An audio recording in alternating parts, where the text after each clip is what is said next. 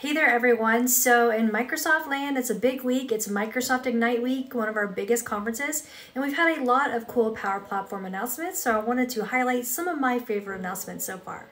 So the first couple are related to Power Automate. So it's the intersection of AI and making building flows in Power Automate even easier. So for a while in Power Apps, we've had this thing called Powerapps Ideas, which uses GPT-3 technology to be able to actually let you pass in some natural language, like I want to see all items filtered by me, and have that produce the Power Effects formula for you. So that is the same technology that GitHub Copilot uses actually as well. And that same thing now is coming to Power Automate. So we're able to actually tell Power Automate that I want to build a workflow to be able to send approvals for documents in SharePoint or something along those lines. And it can actually go and create the Power Automate flow for us based off of what we type in.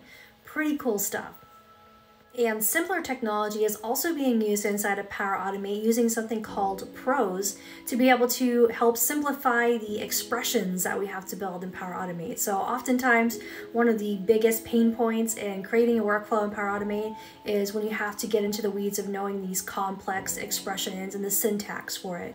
So we can use the same technology to tell it, I want to extract the time from a date, and it can actually produce the expression for us. And we have some Power Apps announcements as well. We're finally getting true co-authoring, which is a huge win for all of us building Power Apps to be able to have more than one person building an app at the same time. And finally, we have Powerapps Cards, which is bringing the power of adaptive cards into the Power Platform. We can use a Canvas app-like experience to be able to build these micro applications with adaptive cards and post those on Microsoft Teams.